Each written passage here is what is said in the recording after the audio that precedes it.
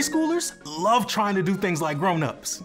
They like to press buttons on computers, they jump high to throw basketballs, or stir food to make sure something is yummy to eat. Being able to say they can do things like mommy or daddy is a big deal. This month, we are teaching preschoolers something else they can do that's a really big deal. They can love like Jesus. That's right. We want preschoolers to know that they can love like Jesus, and when they love like Jesus, it's like tossing confetti. We will begin the month with a very special story about Jesus washing his disciples' feet. Jesus did this to show everyone who would follow him what it looked like to love the way he loves.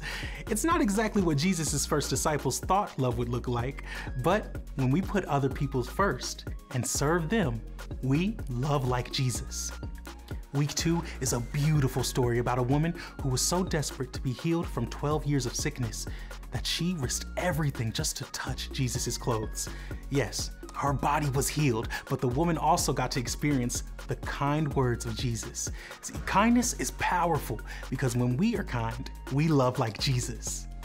Week 3, we will hear a miraculous story about Jesus feeding over 5,000 people with just 5 loaves of bread and 2 fish.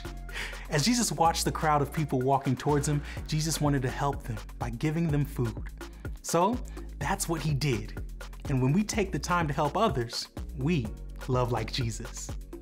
Week 4, we get to meet Peter, Andrew, James, and John, along with the other 8 men Jesus chose to be his disciples. As we get to know the different backgrounds and professions of those first 12, we quickly see that Jesus loves everyone, no matter what.